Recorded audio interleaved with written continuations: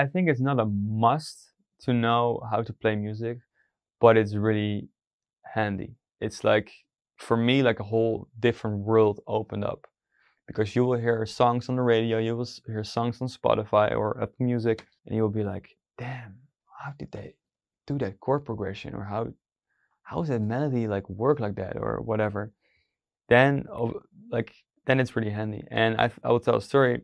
So I think it was my first day of music academy. I went there, and my first class was music theory, and my teacher said to me, from this moment you're gonna listen to music differently. And I was like, oh, of course, you know. But that shit happened. Like I think 2 weeks later, I was listening to a song, and I'm like, oh, so We working. A lot to learn. Now we working.